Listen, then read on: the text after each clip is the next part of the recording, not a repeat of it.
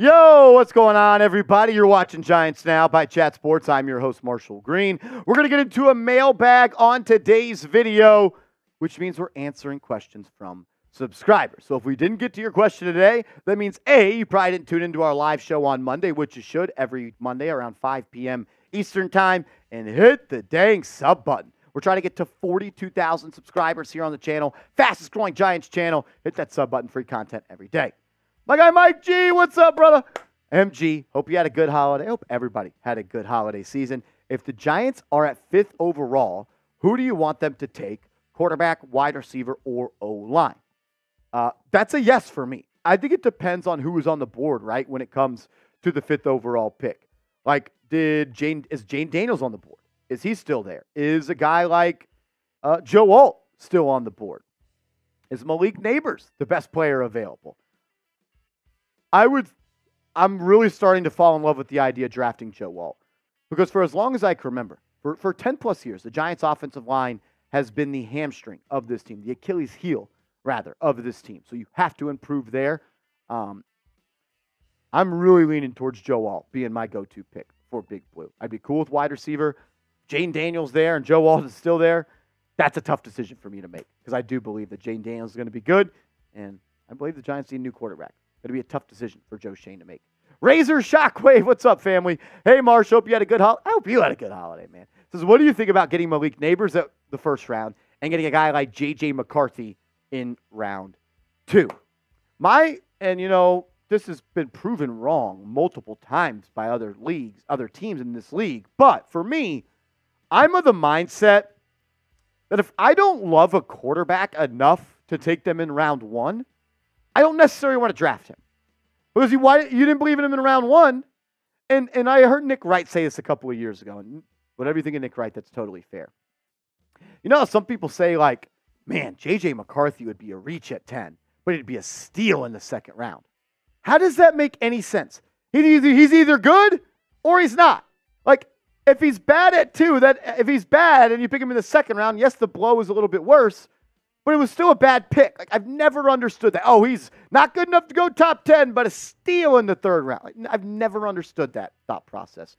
I'm of the opinion that if you don't love a quarterback, you don't take him. And if you take a quarterback in the second round, that means you didn't necessarily love him unless you're just playing the numbers game. I know J.J. McCarthy has a lot of believers in him. For me, I want a blue chip. I want a guy that could be an MVP of the league. I don't know if J.J. McCarthy is that guy. I believe in Malik Nabers. I think he's going to be a really good player. Giants need more playmakers, and that's exactly what he is. Mike G back again. I hope that made sense. The first round pick and third round pick. Maybe I was just talking out of my butt a little bit. Mike G, what's up? Says, do you buy into Brock Bowers being a good fit? I know Waller isn't young, but still paying him a lot. Is tight end weapon worth it over needs? Well, I would say that weapons is at the top of needs for the New York Football Giants. And I think Brock Bowers is one of the best weapons, if not the best weapon, outside of Marvin Harrison Jr. in this draft class. I'm not letting a 32, 33-year-old Darren Waller stop me from drafting the next best tight end in the NFL. I probably wouldn't take him top 5, but let's say the Giants somehow beat the Rams or the Giants somehow beat the Eagles and you fall out of the top 5 and Brock Bowers is the best playmaker on the board and Joe Alt's gone, Olu Fashanu's gone, the top 3 quarterbacks are gone. Yeah, I'd be totally fine with drafting a guy like Brock Bowers.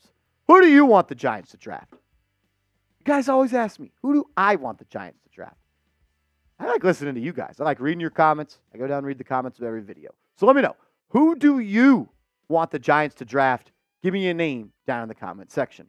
Ryan Brogan, what's up, family? Yo, at the hospital having my baby. Don't worry, she's not giving birth at the moment. We'll be here a couple days.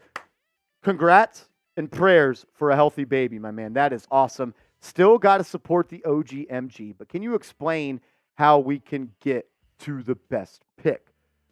You need to lose these next 2 games. And then somehow pray that the New England Patriots win their next 2, and somehow pray that the Washington Commanders win their next 2, and somehow pray that the Cardinals can win their next 2 games. I believe the Giants are going to end up picking number 4 in the NFL draft. I have the New England Patriots beating the New York Jets in that last game of the season. So I believe the Giants will then move up because they have the better strength of schedule. I think Giants are going to pick 4, and I'm pretty confident that they will pick top 5. ESPN says they have a 78% chance to get inside that top 5. I am picking 4th. Hopefully the Commanders could beat the Cowboys or Eagles. Is it Cowboys, Eagles? They have 2 really tough games coming up.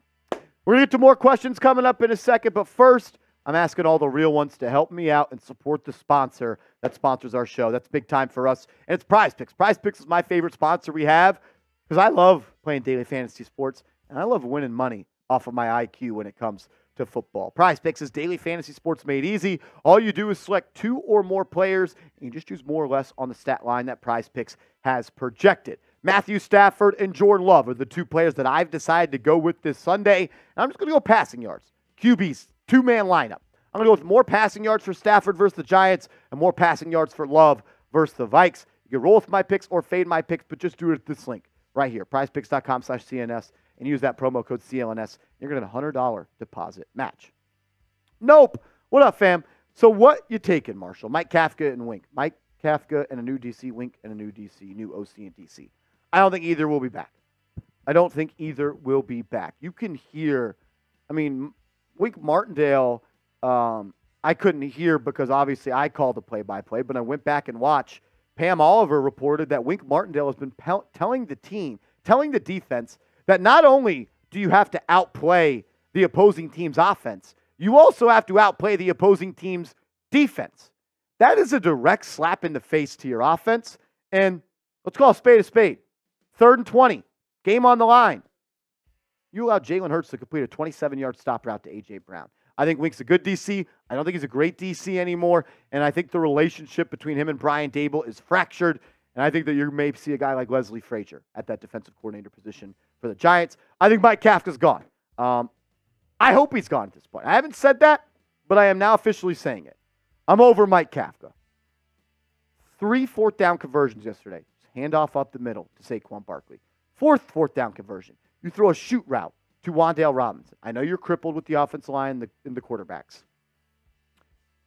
How about the guy you hired to be the head coach that got this job because of what he did as the offensive coordinator?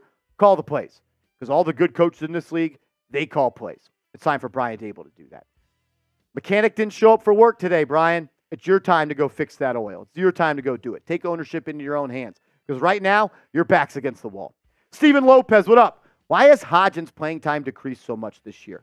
Great question. I'm a believer in Isaiah Hodgins. I don't think he's a 1. I don't necessarily think he's a 2.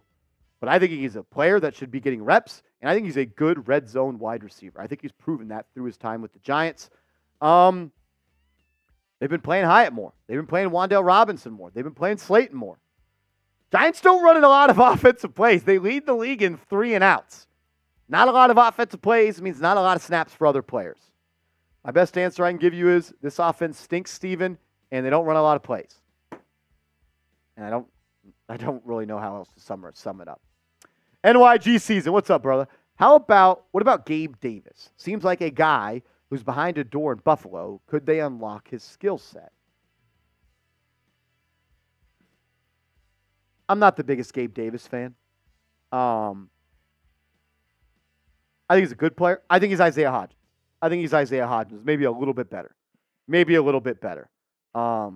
Obviously, there's the relationship there with Brian Dable and Joe Schoen. But no, I think there's other spots and other ways you can improve this wide receiver position. I'm going to pass. On Gabe Davis. Rob Simpy, my man. What up, brother? Sadly, Marsh, I don't watch college football. Nothing wrong with that. I don't think college football is that good of a product. Built, no, we need. I wish I knew what that said. But no, we need another Q. Okay, but no, we need another QB. But is it a reach currently? But we still need depth at wide receiver and O-line, help at the cornerback. What is your biggest need after QB? Offensive line. And I may even put the need for offensive line in front of quarterback. I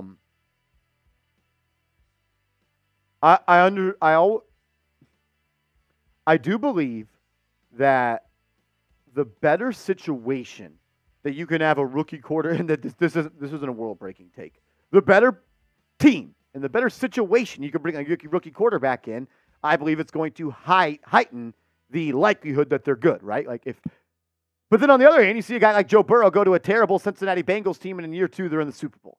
If I had to rank the needs for this team, offensive line, quarterback, then you go down, playmakers, and then another edge rusher. That's for me. Look, if you love a quarterback and the guy you love is there at 5 or you want to trade up to 2, I'm going to be happy they do it. If they go out and draft Olu Fashanu or they draft Joe Alt, I'm going to love it. If they trade down and take Brock Bowers, I'm going to love it. Just get another good football player. This team's deprived of those guys right now. Saquon Barkley is him. He's him. Says, can we please trade for Justin Fields? We want to trade for Justin Fields. No.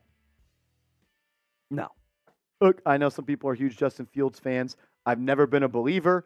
And why do I want another team's trash? If the Bears are and I don't trust the Bears front office, so maybe that's not the best example, but no, I don't want Justin Fields. And he'll be entering, is this his 2nd or 3rd year? So you would have to make a decision on his 5th-year option this offseason. And he's probably going to want a new contract after year 4. No.